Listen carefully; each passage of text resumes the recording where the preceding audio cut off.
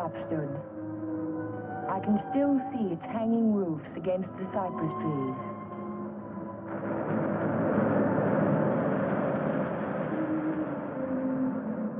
But Hilltop is no more. There is only a scar of jutting rock where once its windows glittered in the California sun. My Aunt Amelia's house still stands next door. I was a welcome guest within its walls, but to me it will always be a house of fear. I was afraid that Sunday morning in September.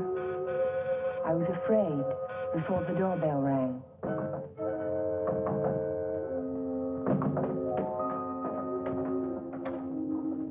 Morning, Ella. Good morning. Hello, Amelia. Where is he? Where's Cohalan? Jeff? Why, what's wrong? It's a wonder you weren't murdered in your bed. Dr. Hartley told me this morning I won't permit him to stay in this house another day. What is it, Major? What's the matter? It's all right. It's all right, Amelia. I'll handle this. Where's his room? It's there, Just but leave this to me. I'll take care of Cohalan. Cohalan! Cohalan! Are you in there?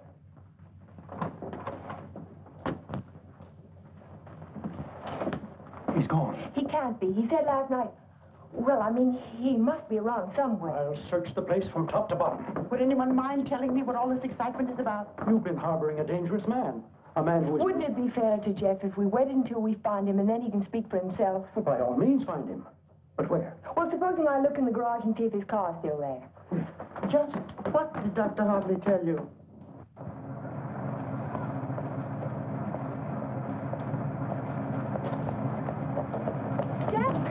Jeff, are you in there? Jeff! Jeff, are you all right? Major Badger, hurry up! What's the trouble? What's the trouble? What's wrong? Jeff, I'm in the motor. Oh, my.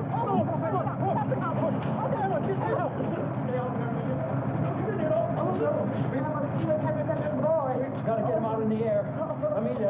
Amelia, call for an ambulance. Yes, I will. Come on, Ellen. Right Grab away. his shoulders. You grab his legs. You get him out in the air. Come on. Jeff, if only I had listened to the doctor. If you had only listened to him on the train. There was something wrong even then, something terribly wrong. I should have seen it in your eyes the first time we met.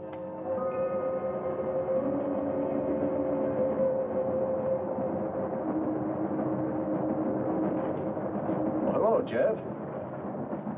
Oh, hello, Doc. Patient in Los Angeles, or were you just doing the town? Oh, medical dinner at the Biltmore last night. What have you been up to? I spent a couple of days at the General Hospital. Those dizzy spells again? Nothing serious, I hope. When I need a doctor, I'll come to see you. I was getting some technical stuff for the Veterans Hospital I'm working on. Didn't I hear somewhere that Ben Shepherd donated the land for it? That's right. Join me in a cup of coffee? No, thanks. I've just had breakfast. I'll see you later then. Oh, Jeff, Yes? I don't like those recurring periods of depression of yours. Why don't you come in and let me give you a checkup? One of these days.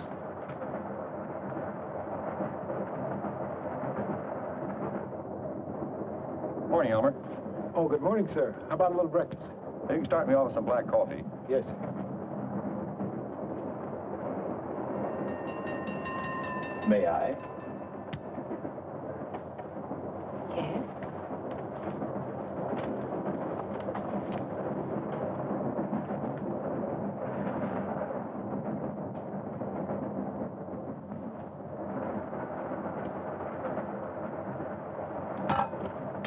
Oh, sorry.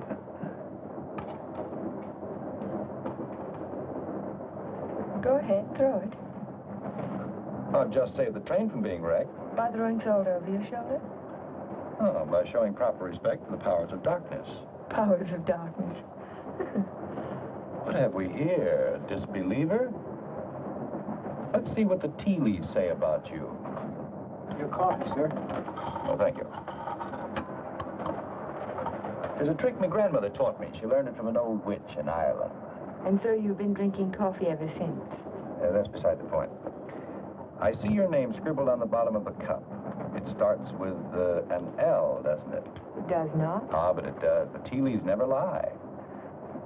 I see it now. L-N. Your name is Ellen. Isn't it? Yes. You'll not be so quick to scoff now, will you? Now, let's see where you're from. I see a large body of water. Not so large as an ocean, but the next thing to it. Now, what could that be? Lake Superior. It's the largest lake in America. And you're from Lake Superior? From Minnesota. Now we'll go into your destination. It's Pine Cliff, of course. You wouldn't be on this train. But where in Pine Cliff? I see here an old woman and the letter A. Now, let me see. The old woman is standing in the garden and she's talking to her neighbor. So you're going to the city, she says. And what train will you be coming back on? Saturday's train, he says. Then you'll have a pleasant companion, she says, for my niece Ellen is coming to visit me and she'll be on Saturday's train. You see, the tea leaves never lie. And neither do the tea bags. But how will I know her, I says to Amelia. Sure now, she says, just look around the parlor car and the prettiest girl there, that'll be Ellen Foster. You're a real Irishman, aren't you? You've obviously kissed the blonde next to her. Kissed it, she says. I wear it on my watch fob. And just from what part of Ireland do you come? Flatbush.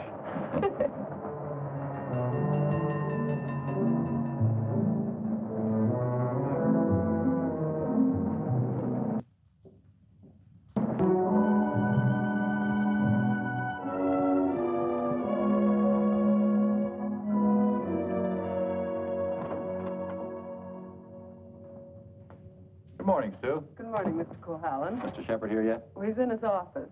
Thank you. I think this would be an ideal site for the beach club, don't you, Keith? Yeah, it certainly would, Ben. Busy, Ben? Oh, come right in, Jeff. Well, we bring the road in here and divide this section into 2-acre lots. Hold out this area for the golf course. Hi. How are you, Ben? Hello, Jeff. How was the trip? Fine, thank you. I bought you a little present while I was in Los Angeles. Found it in an antique shop. Hi, Jeff. Parents? It's a map of an old Spanish land grant. Say, that is an antique. Here's the Ibarra territory. My grandmother's grandfather, he lived right there. That was before California was a state, wasn't it, Ben? It certainly was. I keep forgetting how long your family's lived here. Only since 1820. Really? Come in. Pardon me, Mr. Shepard. What is it, Mac? Well, Sue told me you were in here. Did you take any blueprints with you when you went down to the city? No, why? Why, the rear elevations are missing. They can't be. I put them in a file Thursday. Well, they're not there now. Well, there must be. Come on, I'll help you look for them. See you later, Ben. Thanks for the map, Jeff. Glad you like it. Jeff seems to be getting awfully absent-minded lately, doesn't he? Well, the boy works too hard. Maybe so, but... Say, that's quite a map, isn't it? Oh, it's a beauty. Look, here's our beach. That's the old Spanish name for it, Costa del Rey, the Coast of Kings.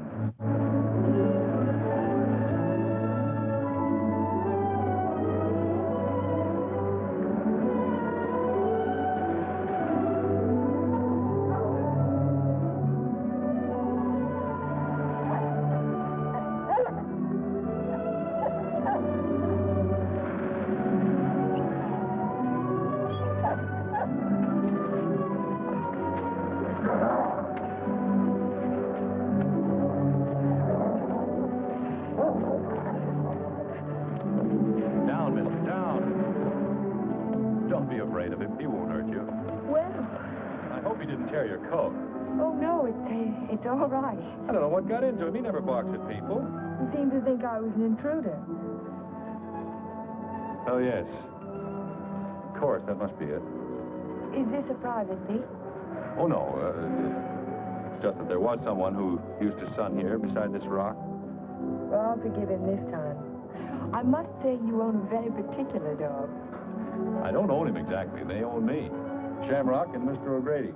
Mr. O'Grady? Isn't that an odd name for a German Shepherd? Well, it's Herr von Gradenstein on his papers. I translated. Well, I guess I ought to go home. I'll walk along with you.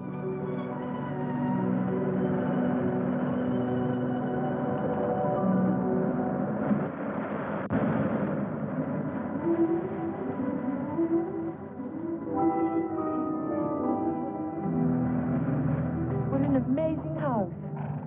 Don't you like it? Yes, I think I do. It looks as if it had wings. As if it could take off and fly across the sea. That's the effect I was striving for when I built it. You built it. My house. Certainly belongs exactly where it is, doesn't it? Yes, I think a house ought to blend with its environment. If it's built in a valley, it should crouch between trees. If it's on top of a hill, it ought to be part of the sky.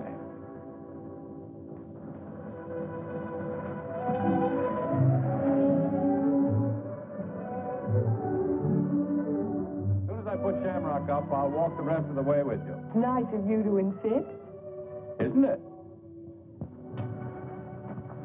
I'm beginning to like your house more and more. You can't take it all in at the first glance, can you? No, it's like some people that way, I guess. You have to know them a while. Like you, for instance? Yes, I suppose that's true of me, too. We don't have houses like that in Minnesota. Do you mind if I take a closer look at it? I thought you said you were late. Oh, another 10 minutes won't matter.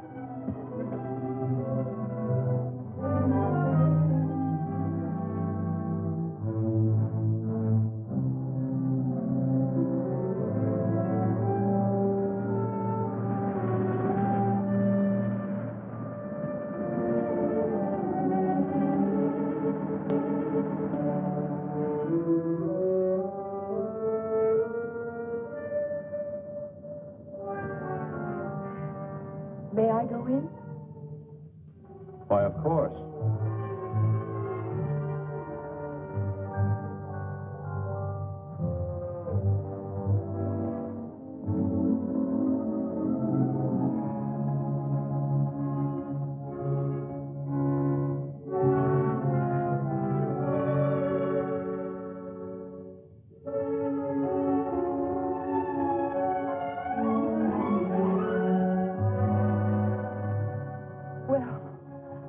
I just don't know what to say. You care for a drink? Thank you. Sherry, all right? Yes.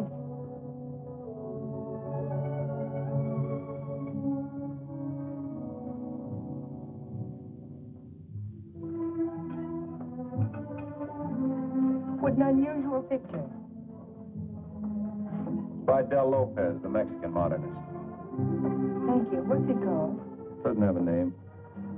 What does it suggest to you? Well, it's not real, but then it's not real either. It might be a garden in a dream. Might be. Or he dreamed of the girl who belonged in the garden. That's pretty good.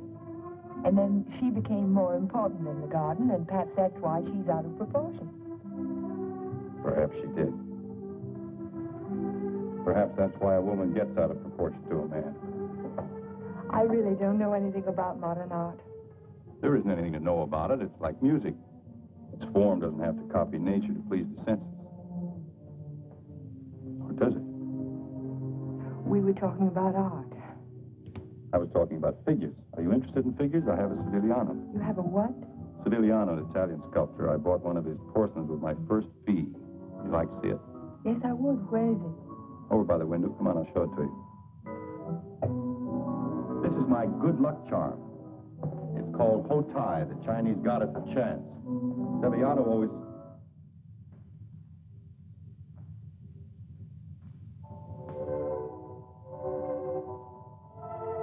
Oh, Jeff, I'm terribly sorry.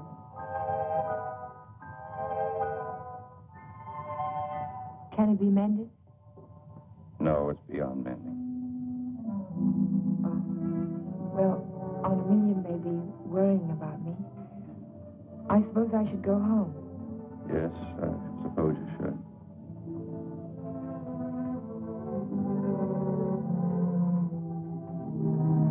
Goodbye.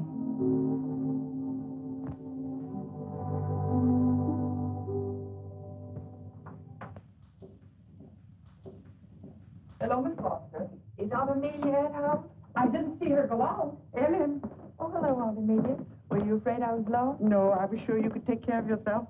But it was getting late, and I was afraid you'd forgotten about the dance at the country club tonight. Of course not.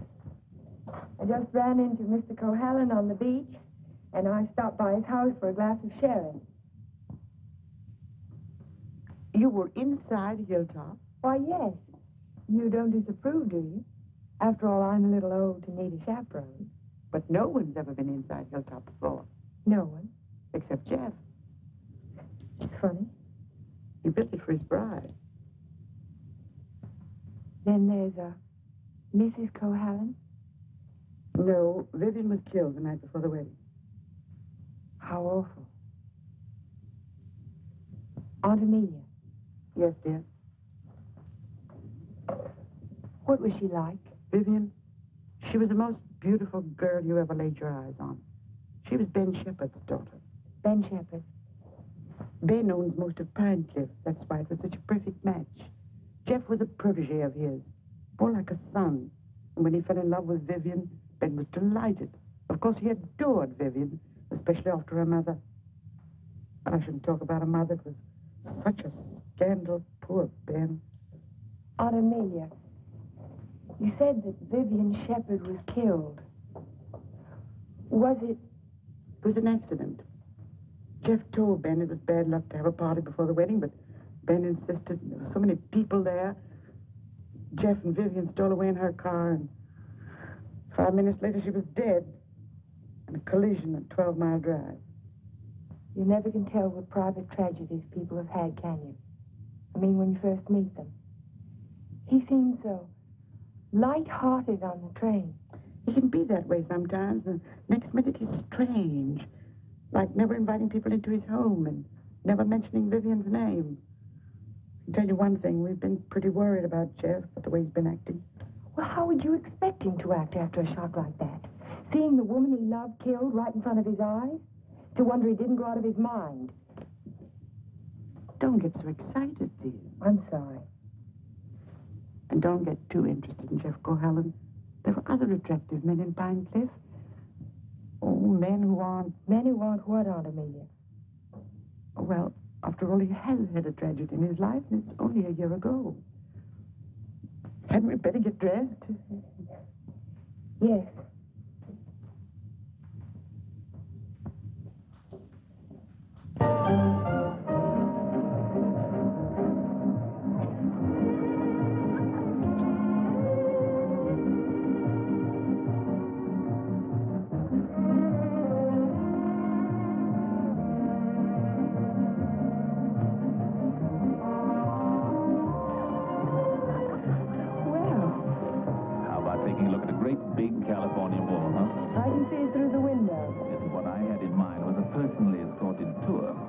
Reputation, Mr. Ferris. But I am thinking of it. A new girl in town seen walking with me in the moonlight, why the stag line will give you a rush. I never encourage stag lines. There's no future in them. Well, in that case, we'll sneak out quietly, huh? No, thank you. Thank you, but no. Cold climate, Minnesota. Yes, isn't it? Let's go down to the bar, Tubman. I see you know our local hero. Charming fellow. Yes, he is. I suppose you fall madly in love with him. Everybody else does.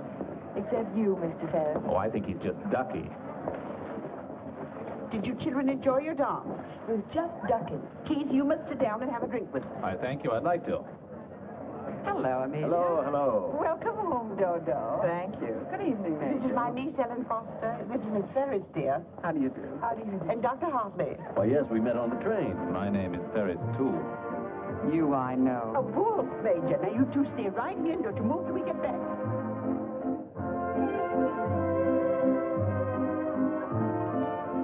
Miss Foster's the only dance I know is a waltz. Will you risk it with me? I'd love to, Dr. Hartley. And how were things at the separation center? Did you have a good time? Reno is delightful. I received my discharge papers yesterday. You'll get your copy in the mail. Well, that calls for a celebration, doesn't it? It certainly does. In that case, I'll take you down to the bar and buy you a drink. Oh, really? Oh, come now. We're civilized people, aren't we? Well, I guess it can't do any harm.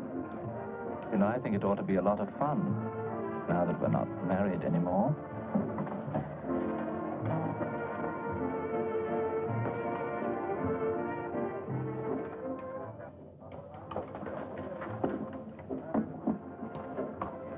What do you think your chances are?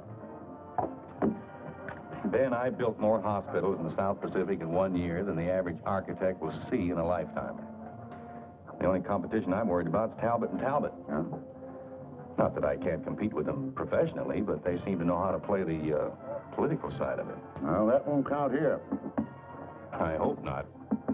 Anyhow, I'm indebted to you for a crack at it. I merely suggested that they invite a local architect to submit plans. Jeff, you're looking pretty seedy. Sure you haven't been working too hard? Well, it's been a pretty hectic week, Ben, but we finished up tonight. Plans are all wrapped, ready for mailing in the morning. Hello, Ben, you old darling. Hello, Dodo. Hello, Jeff. There's an admirer of yours looking for you upstairs. Who's that? A girl by the name of Foster. You seem to have made quite a score. Aren't you speaking to me, Jeff? Certainly, Dodo. How are you? Fine. Are, congratulations in order? They certainly are. We're celebrating the new freedom. See you later. Bye. I think I'll go upstairs, Ben. It's, getting a little crowded down here.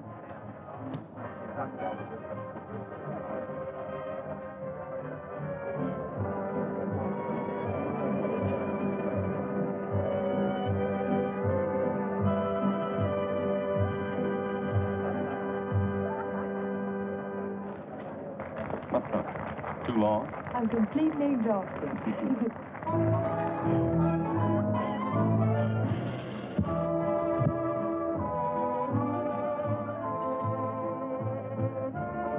What is that song? Do you know? It's called Don't Forget Me. Oh, I remember. They played it a lot last year. Yes, we played it last fall. Is something the matter? No, I didn't eat my dinner. I guess you shouldn't drink on an empty stomach. Excuse me.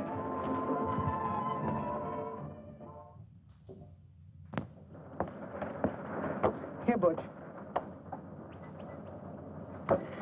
Such a little animal, and yet he's got an appetite as big as mine. Well, Jeff doesn't answer. Oh, maybe he left early. But he looked so worried last night. Well, supposing he's ill and there's no one to take care of him. After all, dear, Jeff's a big boy now. Oh, how nice. We're invited to Ben's fiesta next week. He gives one every year. I think I'll walk over and make sure he's all right. Who, Ben? Oh, you mean Jeff?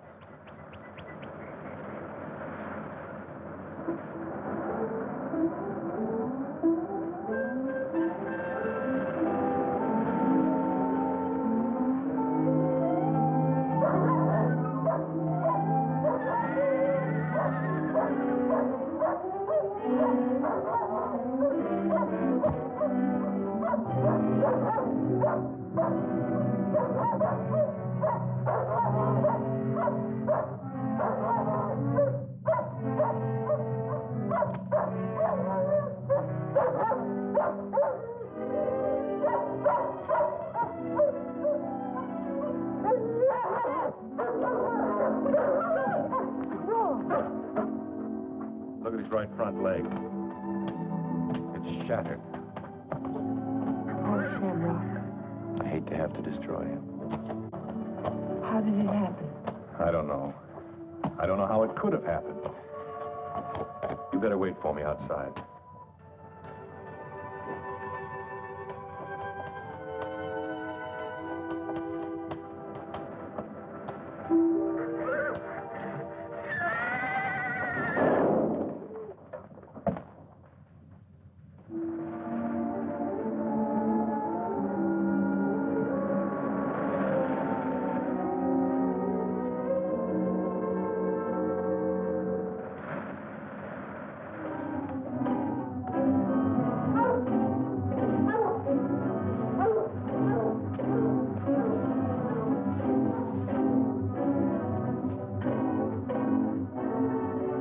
Which way he went? Who? The man. What man? He was hiding in the bushes. Didn't you see him? No. I only saw some branches move, that's all.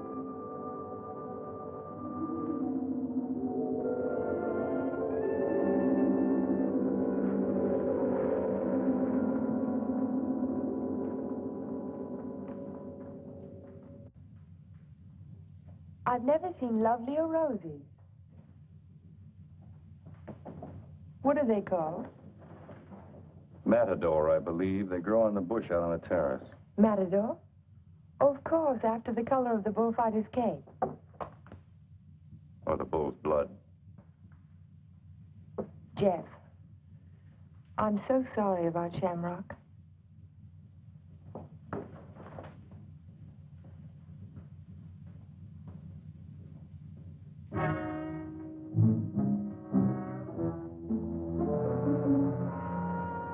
Helen, you better go now. You're not safe with me. Do you understand? Suppose I don't want to be safe. Please go now. I'll call you later. All right, Jeff.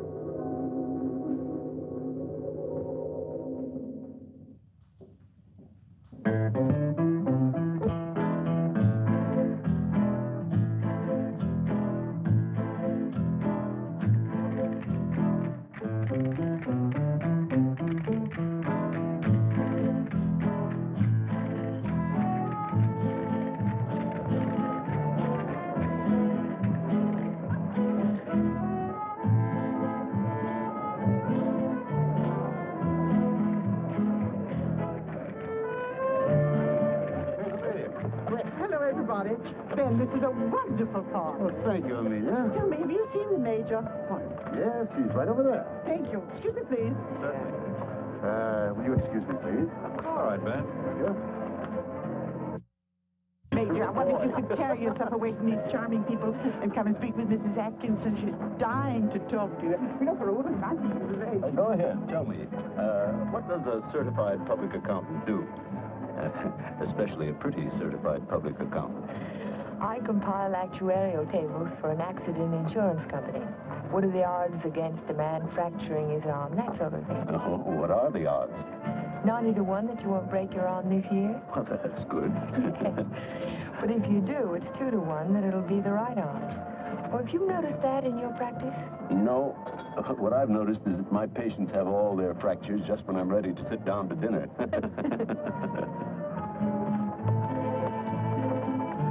Hey, you. Come here, man. I want to talk to you. Si, senor. Didn't I see you around my place last week? Me? Me, no, senor. I'm sure I saw you hanging around my stable. Me? No, senor. Some other fellow, but not me. Just a minute. All right, go ahead. Well, I wonder what that was all about.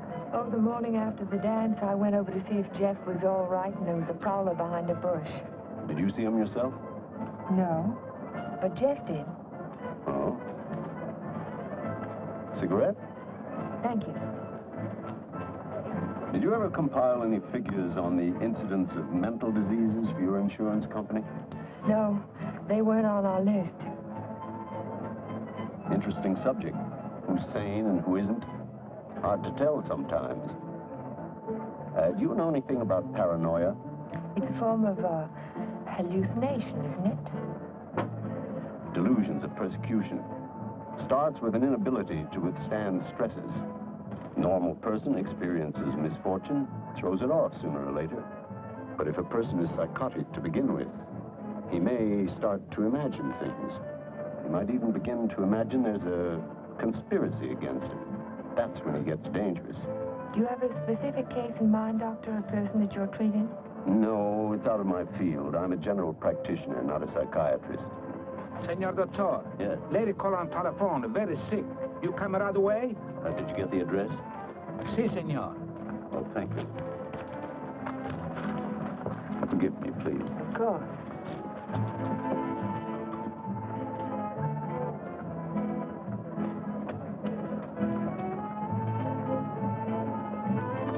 Are you sure, Jeff? Ben, I'm positive it was the same man. Well, I'll talk to him if you want me to, but you know how it is with those fellows. They all look alike if you don't know them. Maybe you're right, Ben. So the guy gets up and he says, Keith, you take a powder. Oh, the guy was bigger than I. What can I do? same thing happened to me, only he wasn't so tall. Oh, I remember all too well. Remember that evening? Excuse me, honey. I'll be back in a while. Certainly. Because the rest of the committee feel that a local architect should have the job. Ben, may I see you a moment? Surely. Excuse me, Jeff. Certainly.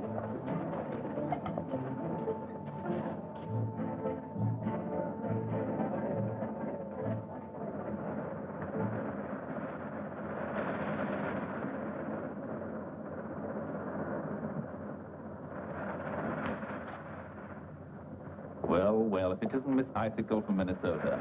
Good evening, Mr. Ferris. Call me Keith. It was nice of you to find this secluded spot.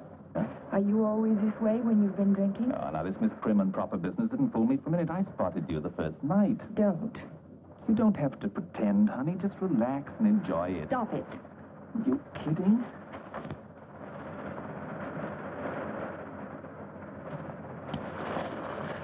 Jeff.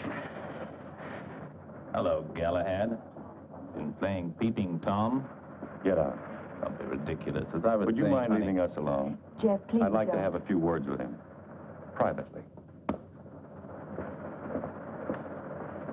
If I ever catch you around Ellen again, I'll run you out of Pine Cliff. Galahad, you frightened me. I'm warning you, I mean it. Keep away from her. I know too much about you. So what? You'll never open your mouth. That's the beauty of it. It's your story, and you're stuck with it. I don't have to open my mouth. I can close yours. What are you two boys arguing about? What does anybody ever argue about? Politics. Oh, politics. Keith, will you do me a favor? Dr. Hartley had to leave on an emergency call. Will you see that Dodo gets home? She has a little headache. I'd be glad to. Ben, don't you think maybe I'd better? Look, I pay her alimony. I'll take her home.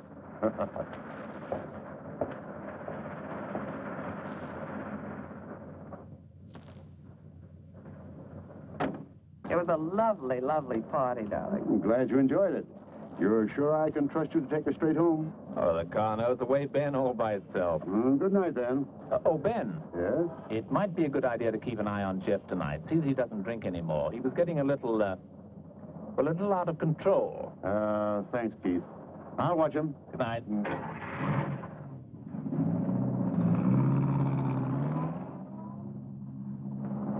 Still cutting the lad's throat, I see. An inch at a time. Every little bit helps. Helps what? Or is it just pure meanness on your part? Don't be stupid. Ben hasn't any heirs, has he? All that money and not even a second cousin. Suppose he should take a notion to leave it all to Cohalan. Where would I be? Out in my ear the day after the will was filed. Well, you don't think he's going to leave it to you, do you? No. No, I'm voting for charity, with Keith Ferris as administrator of the estate. What would you think of a Vivian Shepherd Foundation for something or other? That turns even my stomach. You were in the cavalry, weren't you, Major? Well, I'd like to ask you a question. Can a horse break its leg in its own stall? What's that? You think it's a chance in a million? No, I was just computing the odds on an accident that happened last week. Well, thank you very much for the information, Major. Good night.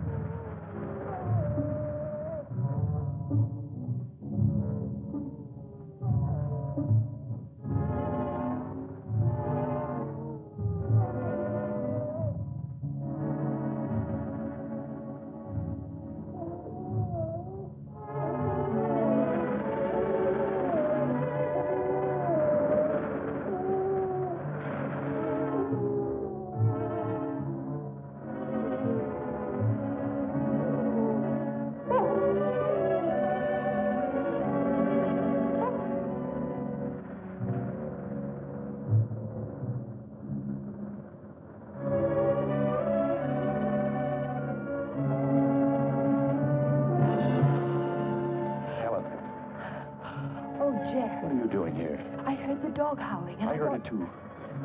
Did you tell where it came from? No. It's around here someplace, but I can't locate it.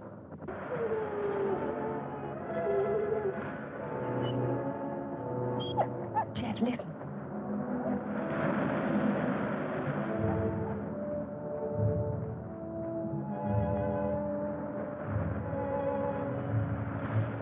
What's the matter, mister?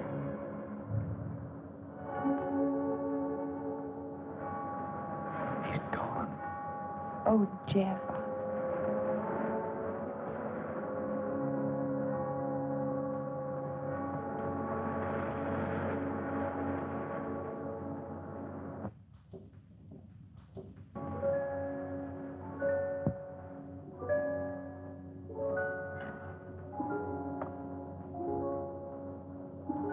Well, that's about all we can do tonight. Jeff. I want to talk to you. Well, not now. I'm sorry, I didn't mean to be rude, but I'm just not in the mood for conversation. You have to listen. It's important. Well, let's go up to the house.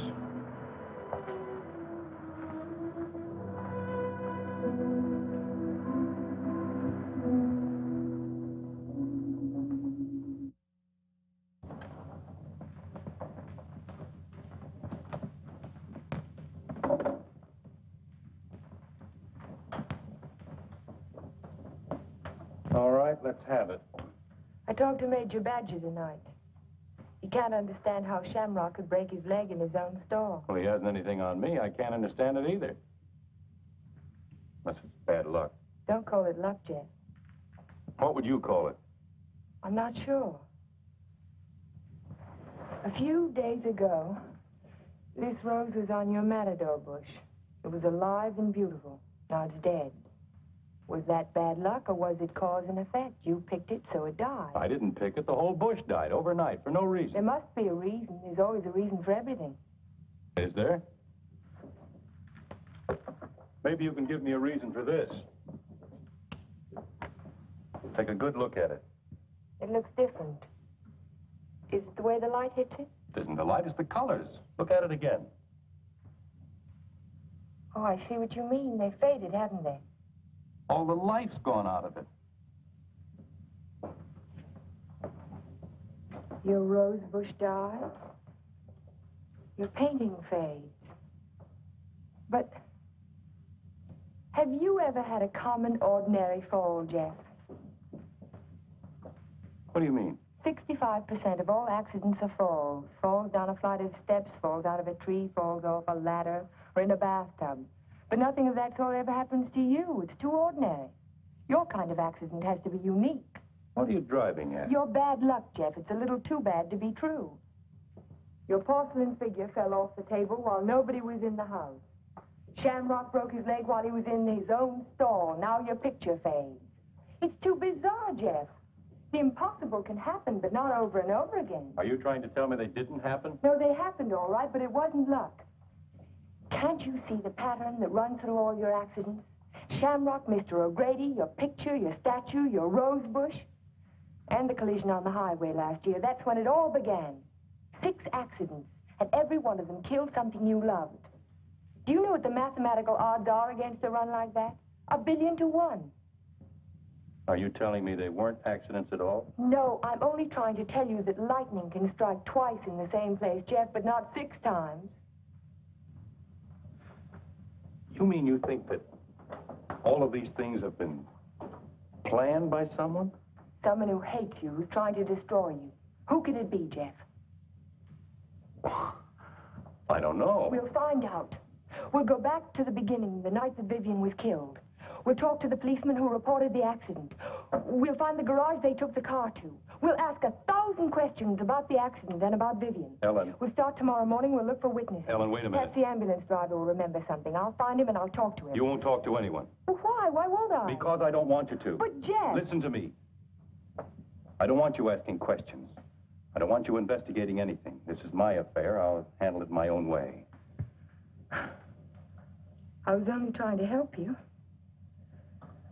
Well, now you've let me know where I stand. You don't want any help from me. All right, then, do it your own way. Ellen, listen to me. Just don't let any black cats cross your path. And if you see a horseshoe, pick it up and spit on it and throw it over your shoulder. That ought to take care of everything. Ellen.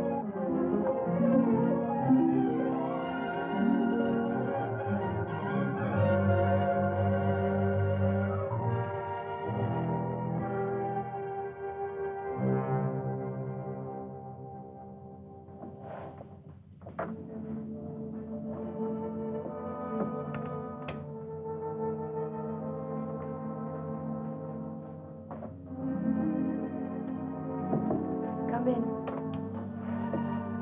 Hello, Aunt Amelia. You didn't tell me good night, dear. I'm sorry. Is anything wrong? No, there isn't anything wrong. There isn't anything right either. I saw you come home. You were at Jeff's again, weren't you? Yes. I don't want you to think I'm an old busybody, but I'm all the family that you have, and it would help you to talk to someone. What is there to talk about? He doesn't love me. He never will. He's in love with a memory. I tried to warn you to be sensible. Sensible. I love him. I've got to help him if I can, whether he likes it or not. I know. Good night, dear. Good night, Aunt Amelia.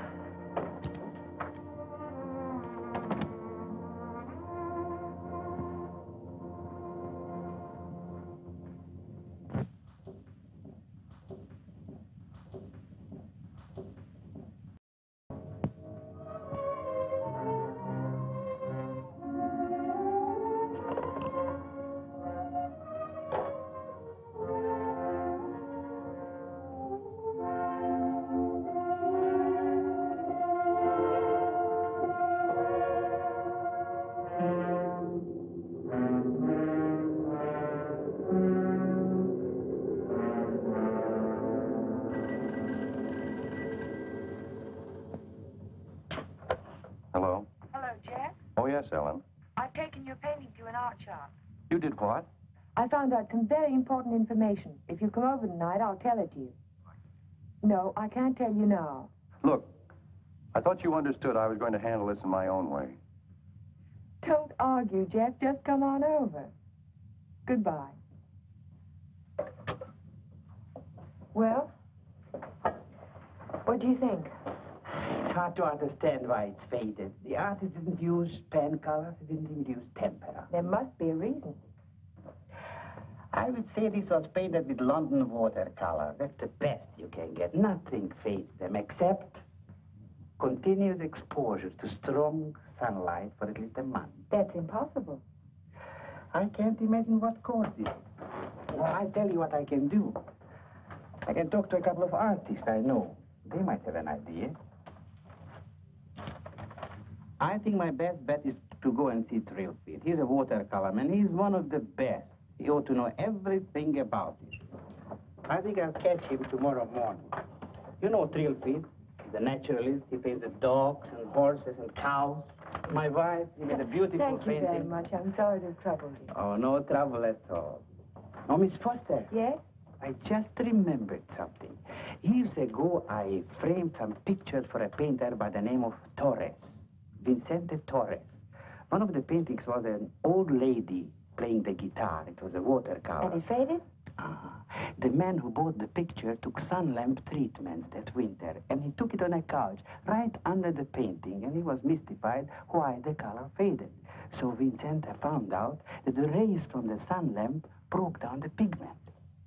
Can you remember the name of the man who owned that picture? I don't think I ever knew. It was some local man. What about the artist? Is he still in Pine Cliff? Torres? He died 5 years ago. Oh. Thank you again.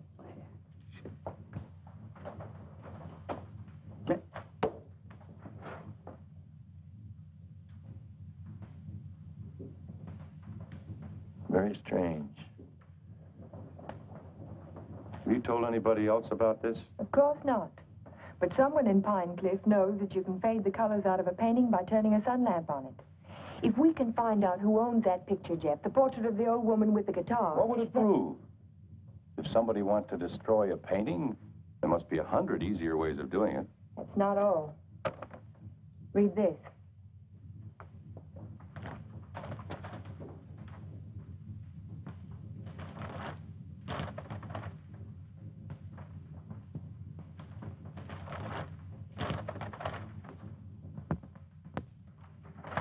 Arsenic? In the soil underneath the matador bush. I dug it out this morning. Enough arsenic to burn out the whole root system. It didn't get there by accident, Jeff. Someone put it there. Someone who knows how to poison a rose bush. Or a dog. Or a man's life. Would you really like to help me? You know I would. And forget it.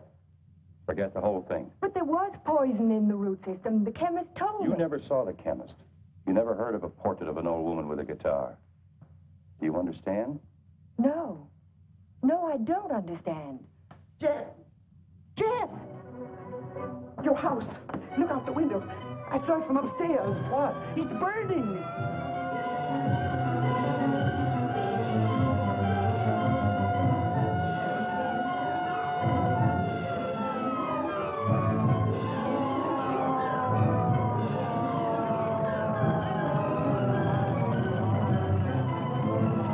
Sorry, we won't be able to save much, Mr. Cohalan. The fire got too big a start.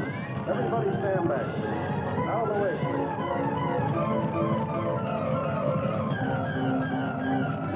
Hello, Jeff. A lovely fire, isn't it? You know, you can see it for miles. Jumped right in my car and drove over. Wouldn't have missed it for anything.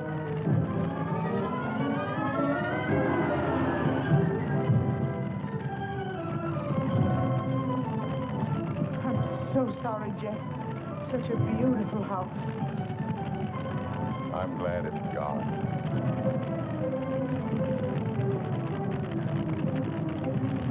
Be sure to tell Jeff that he's welcome to come and stay with us as long as he likes.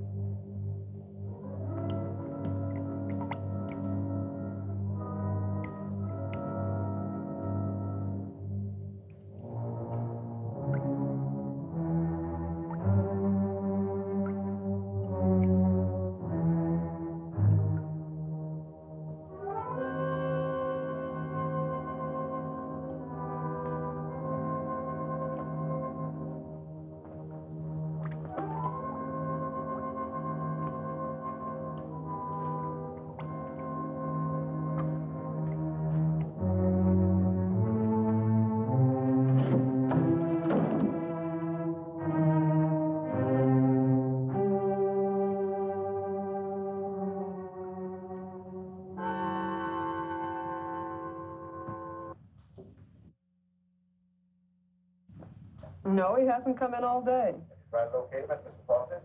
Yes, I did, but he left the house early this morning. Well, wait a second. Here he is now. Good, good. Have him come right in. Mr. Shepard wants to see you. So I hear. He'll be right in. Thank you. He's here now, Stacy. Hello, Ben. I didn't mean to keep you waiting. That's quite all right, Jeff. I'm terribly sorry about what happened last night. I know you are, thanks. I wouldn't bother you about anything today ordinarily, but Mr. Rogers here just came to town. Stacy Rogers, chairman of the hospital committee. Oh, of course. How are you, sir? Glad to know you. This is the Jeff Cohalan I recommended to you. Yes, we examined your plans last night, Mr. Cohalan. Good, clean, modern lines. Thank you. I'm sorry we couldn't give you the job. You couldn't what? I was just about to tell you, Ben. We decided on Talbot and Talbot. You did? Well, this is a surprise, Stacy. Which was it, Mr. Rogers? Politics or stupidity? I beg your pardon. If they'd given it to Magruder or Chesney and Pike, I wouldn't have said a word because I know the boys would have gotten a good, modern hospital. But Talbot and Talbot haven't had a new idea since Burnham did the Flatiron building. Oh, now, take it easy, Jeff. Oh, they're not architects. They're political finaglers. Maybe you can tell me just one detail in their plan that was an improvement over mine. Name just one. Young man, your attitude doesn't deserve a reply. But since you're a friend of Mr. Shepard's, I will say to you that no member of the board, myself included, could understand how a reputable architect would submit his design for an important building with no interior detail whatsoever. No detail? There were 17 blueprints of the interior, right down to the placement of the operating tables and surgery. You may have drawn them, young man, but you didn't send them to us. There were no interior details? None at all. Could they have been misplaced somewhere in your office? Not possibly. The sealed packages were opened in the presence of the entire board. Maybe you misplaced them, Jeff. You know how absent-minded you've been. Suppose you can find the duplicates. Would the board be willing to reconsider? That's impossible. The contract has already been awarded.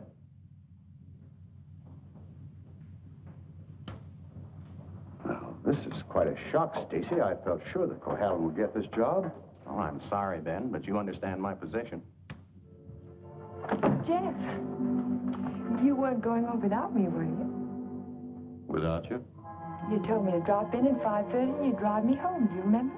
I'm not going home now. Was anything wrong? Everything's wrong. Come on, let's get out of here.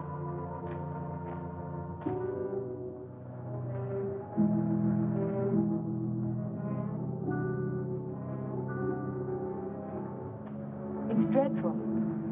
A whole year's work completely wasted. Typical Cohalan luck. Don't keep calling it luck. Supposing someone took those plans out of the office and wrapped the package over again. Who'd do a thing like that? Keith would. He hates you. He hates everybody. There's something twisted inside of him. It would take a psychiatrist to explain it. And why does Mr. Shepherd keep him on at the office? Doesn't know what he'd like. Dodo must know. She acts as though she's still in love with him. There are women who love men like Keith. Take a psychiatrist to explain that, too. It's getting kind of late. I'd better drive you home.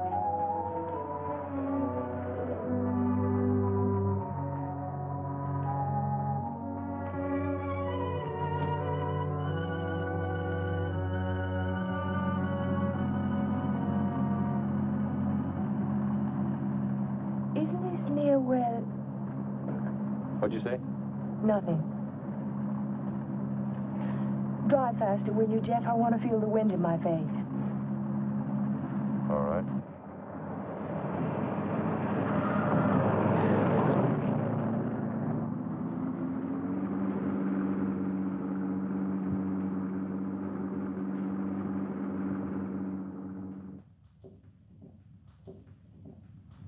Here you are, Miss Foster.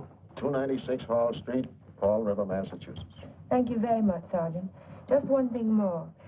The accident happened on 12 Mile Drive, didn't it? That's right. Just 3 miles from Pine Cliff. Thank you very much. Traffic Department. Miss Foster. Who? Just a minute, please. Oh, Miss Foster. It's for you. For me? Hello? Miss Foster? This is Dr. Hartley. Oh, hello, Doctor. How on earth did you know I was here? My office is just across the street. I saw you go into the police station as I parked my car. Are you in trouble, Miss Foster? In trouble? Why, no. I mean, not exactly. I think you better drop into my office. Can you come over right away? Well, I have a long-distance phone call to make first. Well, just as soon as you complete your call. Yes. I think I could come by in about 20 minutes. Thank you.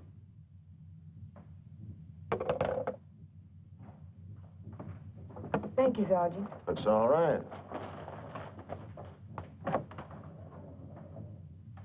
Miss Foster. Hello, Dr. Hartley. Come in. Come in. I was startled when you telephoned me at the police station. Well, I'm very glad I spotted you when I did. Why did you ask me if I was in trouble? Well, the fact is, I'm in rather an awkward position. But your aunt is getting along in years, and I didn't want to disturb her unduly, so I thought it best to discuss this matter with you. Sit down, sit down. Thank you. Yes, Doctor? Since I'm your aunt's physician, I feel it's my duty to inform you that she isn't safe. That neither one of you is safe, for that matter. So I wanted to get your permission to speak to your house guest, to ask him to move to a hotel. But I don't understand. What has that to do with my aunt's safety? Yes, I was afraid you'd ask me that. The The fact is, you're forcing me to take an unethical action. The man isn't my patient, and even if he were... Whatever it is you're trying to say, Doctor, why don't you just go ahead and say it? Yes, you're quite correct. I'll come to the point. Let me say that I believe your house guest, Mr. Cohalan, is definitely paranoiac. He seems to have all the obvious symptoms of delusions of persecution. If that's true, then you and your aunt are in a hazardous position. Two helpless women in the same house with a man who may become dangerous at any moment. We can't allow it. May I ask you a question, Doctor? Certainly. You speak of delusions of persecution, but... Oh, a delusion is imaginary, a thing that never happened. That's right. But Jeff's dog was poisoned. His house was burned down. That was no delusion. I saw it myself. Did you see the gasoline can? Gasoline can? The gasoline can the police found in the ruins of Hilltop. It was an unusual type of container. Only one store in Pine Cliff sells them. And that store sold such a can to Jeff last Monday. How do you know? The chief of police told me so this morning. But I don't see how. And that isn't all. The body of the dog was disinterred. He died of arsenic poisoning. 2 days after his master bought a package of weed out. Are you trying to tell me that Jeff burned down his own house? That he poisoned his own dog? That's impossible. No man in his right mind... Exactly. No man in his right mind. But why? Why would he do a thing like that? Listen. Listen to this.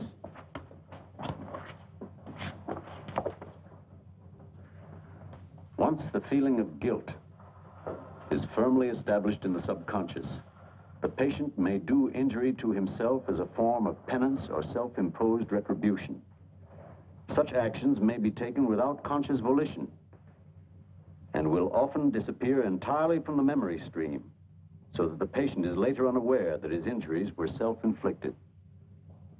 That's my theory, that Jeff is suffering from feelings of guilt, and he's unconsciously punishing himself for it. Guilt? You keep talking about guilt. I don't understand you. What is he guilty of? His fiancée was killed in an automobile accident a year ago, and he was at the steering wheel at the time. It would be an unusual man who didn't reproach himself under those circumstances, even if he was blameless.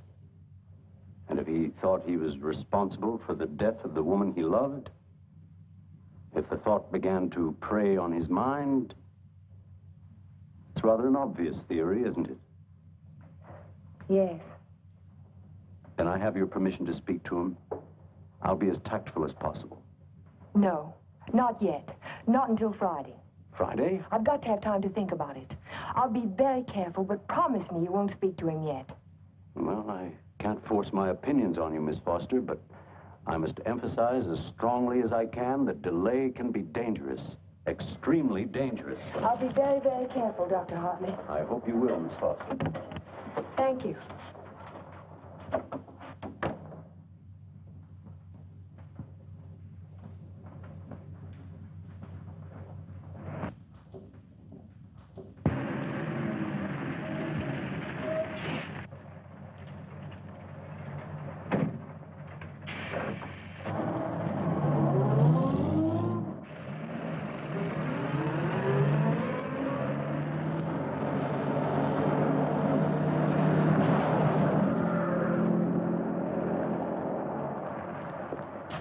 That man must be crazy. Thank you very much.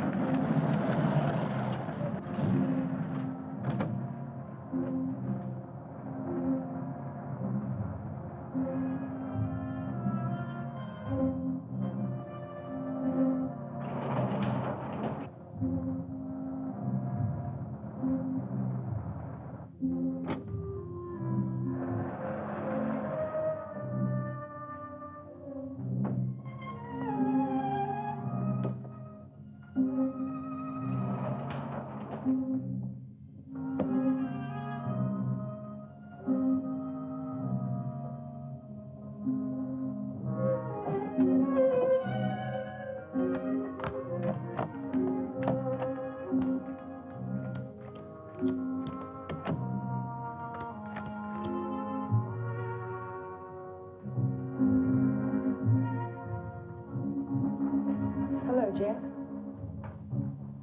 Hello.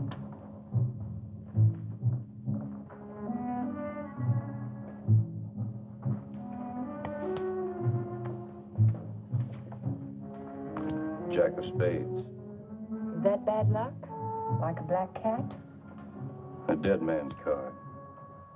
Oh? And is there a card for a dead woman? The queen of spades. I almost drew it this afternoon. Oh, what happened? Oh, I just gotten off the bus and was waiting to cross the street and a car nearly ran me down. It almost seemed to be trying to. Did you see the driver? No, I was too busy trying to get out of the way.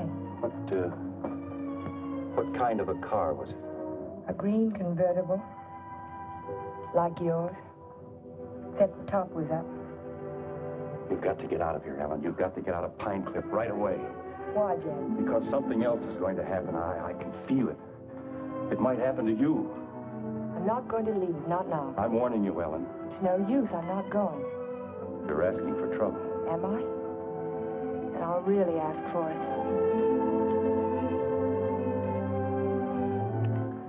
Watch yourself closely. Watch yourself every minute. Don't trust anybody. Not even you? Not even me. Well, I think I'll go to bed now. Major Badger said he'd come by in the morning and take us to church. You won't forget what I said. You be careful. I'll be careful.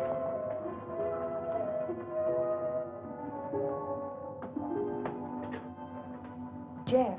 Yes? How long have you known Dr. Hartley? For years, ever since I came to Pine Cliff.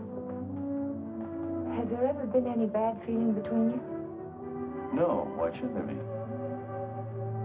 Well, he thinks that the shock of Vivian's death might have affected your mind. He thinks that you might be paranoiac. But you don't think so, do you? No. I don't think so. Good. Good night, Jeff. Good night, Ellen.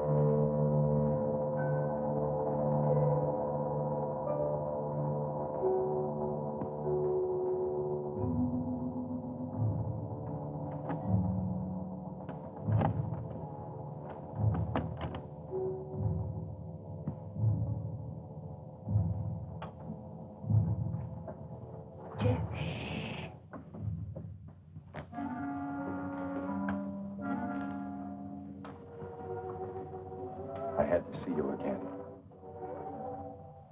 I wanted you to have this.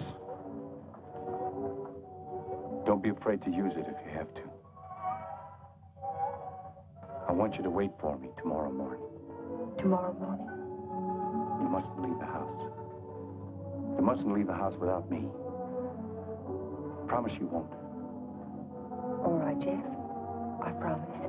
You won't forget when Major Badger arrives? No, I won't forget. Good girl. Good night.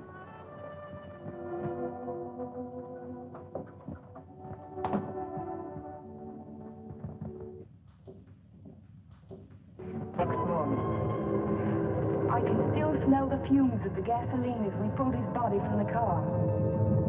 But somehow it didn't quite ring true. I couldn't believe that Jeff would try to kill himself. No suicide note was found, but the local architect was discovered in the Foster garage with the door closed and his car motor running. He was immediately removed to City Hospital, where latest reports from Dr. Raymond Hartley advised that Cohalan is now definitely out of danger. On the national scene, Congress resumed its discussion of the Morse-Conlon bill today. Labor spokesmen have announced that they will request an amendment guaranteeing... I'd like some more coffee, nurse. With cream and sugar? How did you get by the no visitors sign? I walked right straight past it to ask you a question. Oh, you did? Well, suppose you walk right straight past it again, going the other way. Not till you've answered my question. Would you rather I rang for a nurse? Oh, you weren't that way on Saturday night when you needed me. I made you a promise then and I kept it. Now I think you owe me the answer to one question. Just one. Well, I won't ask you why you came to my room that night. I know the answer to that one. Oh, you do? Certainly. You wanted to make sure that I'd find you on Sunday morning before the motor ran too long. You probably didn't start it until after the major rang the doorbell. You don't miss much, do you? You counted on that, too. You knew that when we couldn't find you in your room, I'd think of looking in the garage, no thank you, to see if your car was still there. You have all the answers, haven't you? All except one. Why did you fill those buckets with gasoline? Fill the bucket? Oh, you saw that, too? Yes. I wasn't filling buckets. I was draining the gas tank. So if you didn't show up in time, the motor would stop running as soon as the gas in the carburetor was gone. But why? Why did you do it? You had your question. Don't be technical. Why did you pretend to commit suicide? When that car almost ran you down Saturday morning, you don't think that was an accident, do you? I couldn't get you to leave town, so I had to give him a different target. Different target? Me. Man doesn't kill my rose bush and my horse and my dog and then stop there. He must want to kill me. I can't wait any longer, not while strange automobiles are trying to run you down on the highway. I've got to force his hand now. I want him to think that it's safe to take a shot at me. Don't you understand? Not quite. I've tried to commit suicide, haven't I? It was on the radio. It says so right here. So what if somebody takes a shot at me now and leaves the gun in my hand? It's an open and shut case, isn't it? The police wouldn't even investigate. So he's free to kill me now if he can. Doesn't have to hit around the edges anymore. But keep away from me. Don't stand too close to the target. Is that why you wanted me to leave Pine Cliff? That's why I want you to go home now and stay there. Lock the doors from the inside. If you have any visitors, don't let Aunt Amelia out of your sight. Don't trust anyone. Where will you be if I want to find you? I don't know, but I have to get out of here. I can't wait for him to make the next move. I've got to get out and go after him. You say the exhibit was in 1939? The summer of 39. I ought to have that catalog somewhere.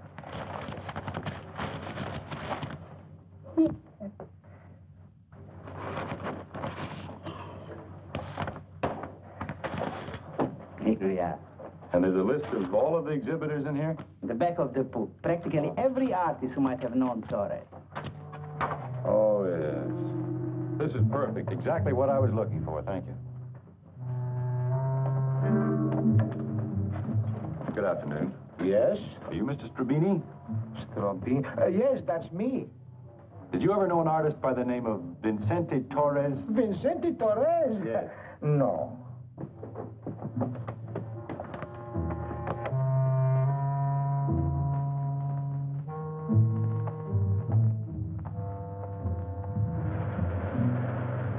Vincente Torres? Certainly I knew him well.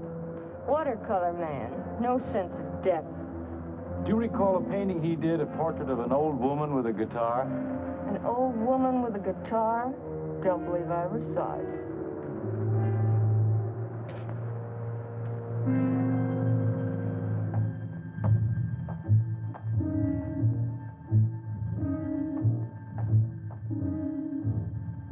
The old woman with the guitar?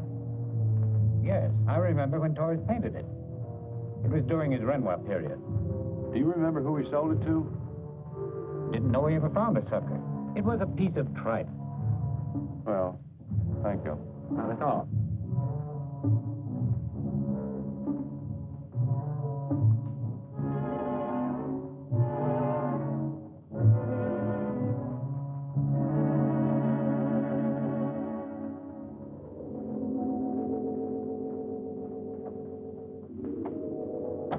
Why, Mr. Cohalan, Hello, Sue. you had a few phone calls. Anything important? I don't think so. A man named Carter called. Said he was a friend of an artist that you knew. The name sounded like Boris. Was it Torres? It could be. Did he leave a number? No. He said he'd call back around 6. What's after that now? When Mr. Shepard's anxious to see you. He's still in the office. Okay. Shepard Estates. Oh, yes, just a minute. Mr. Carter. Hello? Yes, that's the man, Vincente Torres. Do you remember a watercolor he painted, a portrait of an old woman with a guitar? You do? Do you remember who bought it? You're absolutely certain? Well, thank you.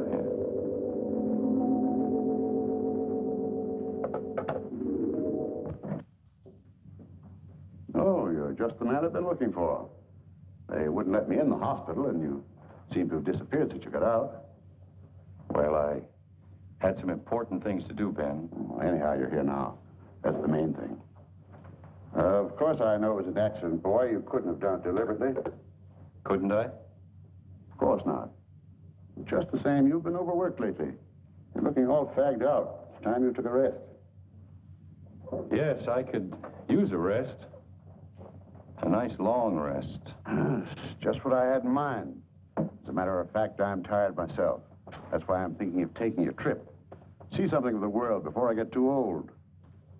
Sounds like a fine idea, Ben. It'd be a good idea for you too, Jeff. Why don't you come along with me? The two of us could have a pleasant time together. Leave all our worries behind and take things easy for a while. What kind of a trip were you thinking of, Ben? I haven't made up my mind. Where would you like to go? Oh, an ocean voyage might be nice. If the ship had a low rail and a long drop to the water. Or Niagara Falls might be handy, or the top of the Empire State Building. Don't talk like that, Jeff. Don't even think of such things. I wasn't thinking of suicide, Ben. I don't expect to jump. I expect to be pushed. You're crazy, Jeff. You're talking like a paranoiac. Where did you get that word, Ben? Did you read it in a book, complete with all the symptoms? I'm only trying to help you, but if you're going to take this... Sit down, Ben. Sit down and listen. You had all the tools to work with, didn't you? Your ranch hands who think you're a king will do anything you tell them to. I was out your place yesterday, Ben, looking for Pedro. They told me he didn't work for you anymore, hadn't since the day after my house burned down. You let him go, didn't you? After he'd done his job. I'm beginning to think the doctor's right. I'm beginning to believe you do have delusions of persecution. Paranoia, Ben. You learned the word. Use it. When did you first plant the idea in Hartley's mind? Did you say, I'm a little worried about Jeff? And tap your finger on your forehead? Jeff, I'm not going to talk to you any longer. You're not in your right. Not while you're in your present mood. I wouldn't do that if I were you. You haven't answered my questions, Ben. Are they too difficult? Let's see if you can answer an easy one. Whatever happened to that painting that used to hang in your living room, the portrait of an old woman with a guitar? Wasn't in the living room. It was in my study. Why? When'd you get rid of it, Ben? After it faded? After you found out what a sun lamp can do to a watercolor? You want to know who put me on your trail? You did yourself. When you tried to convince me I couldn't trust my memory anymore. I hate to say this, Jeff, but you can't trust your mind anymore. Can't I? I made a written list the night I wrapped the hospital plans to make sure nothing was left out. And 17 blueprints were missing when the package was opened by the state board. No one could have tampered with that package but you. No one else knew it would be on my desk overnight. I didn't know anything. Yes, you did. I told you. At the country club. You wanted to destroy my faith in my work, didn't you? It was the only thing I had left. Oh, Jeff, this is ridiculous. That's what I thought at the beginning. But once I began to suspect you, it all fitted together. I even remembered that your foreman was in the store the day I bought the can of gasoline. That gave you an idea, didn't it? Yes. It gave me an idea. How do you like your own medicine? How do you like waking up every morning wishing you were dead? Then you don't deny it anymore. No. I'm glad you found out. Because you can't do anything about it. Go tell somebody I poisoned your dog. Go say I burned down your house. What they'll think, don't you? They'll think you're crazy. I don't care about the others. It's what you think that's important. You've been like a father to me, Ben. In a funny kind of way, you still are. What made you change? What made you start to hate me? Was it Vivian? You killed her. I did everything for you that one man can do for another. And how did you repay me? You murdered her. Not murder, Ben. Not murder. A drunken man at the wheel of an automobile. What is he if he isn't a murderer? Go in there. Can't go in there. Go. Ellen, what are you doing? Jeff. Mr. Shepherd, this is Mr. Nelson of Fall River, Massachusetts. Last year he was driving through California, and when he reached Pine Cliff, he had an accident on 12 Mile Drive. Is this the man who was driving the car in which the girl was killed? Well, you said not to say anything when you paid my damages. Go ahead, answer. No. No, it wasn't. It was that fella back there.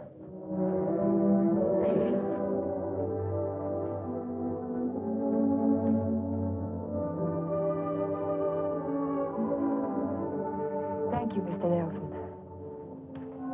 I tried to keep it from you, Ben. At the party you gave the night before Vivian and I were to be married, I don't know whether you remember or not, I said something to you about the room being a little stuffy. I wanted to go outside for some air. I was really looking for Vivian.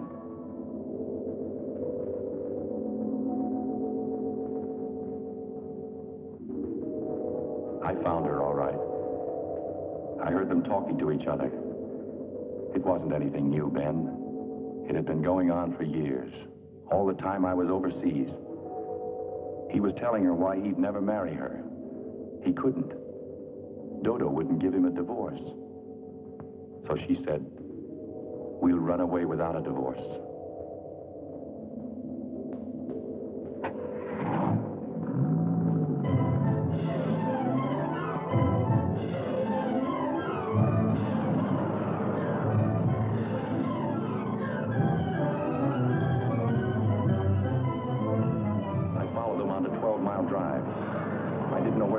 But I knew I had to stop them if I could. He was going as fast as the curving road would let him.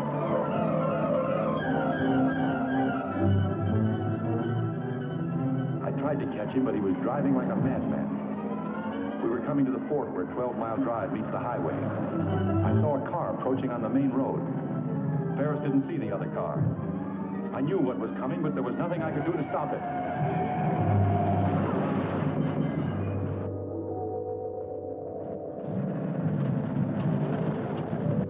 I jumped out of my car and ran toward the wreck.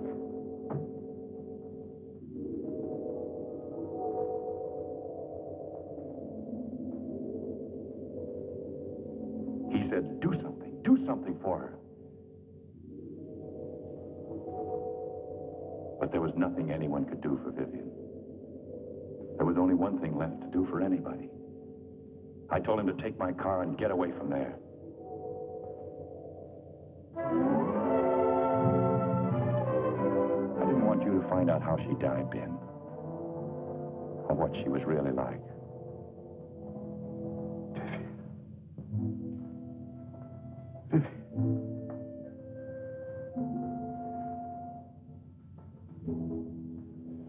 I'm sorry you had to know, Ben.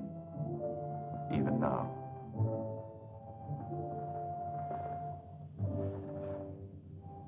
Vivian, I always gave you everything you wanted from the time you were a little girl. You were all I had after your mother ran away. She was no good. I never told you that, did I? Your mother was no good. Now you want to run away, too. You're just like her. The same bad blood. Jeff, he thinks I know. I won't go through that again. I'll kill you first. I'll kill both of us. My shoulder. Man, put down that gun. Put it down. She ran away. She ran away from me. Go, Dr. Hartley. Well, you finally fixed me with the old man, didn't you? Never get any of his money now. He's as nutty as a squirrel. Now get out of here. Get out of Pine Cliff. If I ever see you again, I'll kill you. Dr. Hartley, this is Ellen Foster. Will you come over to Mr. Shepard's office right away? Yes, it's urgent. Thank you. It's all right, Ben. Everything's going to be all right.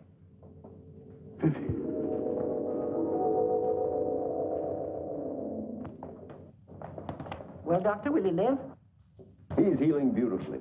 No infection, no complications, simple perforation of the deltoid. And all the time I thought it was my shoulder. You won't need that thing anymore. Good. He'll be as good as new in a week. Tell me about Ben. Well, Amelia, Ben was the psychopath, of course, from the beginning. I ought to have suspected it, of course. Now he's had what the psychiatrists call a catharsis. He's brought his troubles out into the open. Ellen helped to bring them out when she phoned Fall River. He'll be all right now, in time. Well, I'm very happy to hear that. Well, I hate to drag myself away, but the ill and injured are waiting. I'll see you to your car, Doctor. Bye, Ellen. Jeff? Goodbye, Dr. So long, Doc. And now, young lady,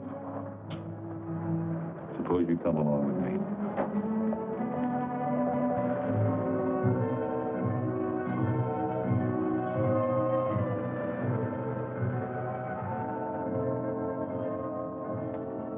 Ellen. Yes, Jeff? There's something I've been wanting to ask you. Yes, Jeff? How in the world did you ever find that fellow from Fall River? Oh, I found him in the traffic accident records at the police station. What made you think of him? The way you drove your car on 12 Mile Drive the other night. You could never have driven so recklessly with me if you'd been at the wheel when Vivian was killed. Not on the same road in the same place at the same time of night. You're pretty smart, aren't you? No. Yes, you are. You're very smart. No, I'm not. Oh, yes, you are. No, because I thought that you loved her. I thought you loved her all the time. I never really loved anyone. But you.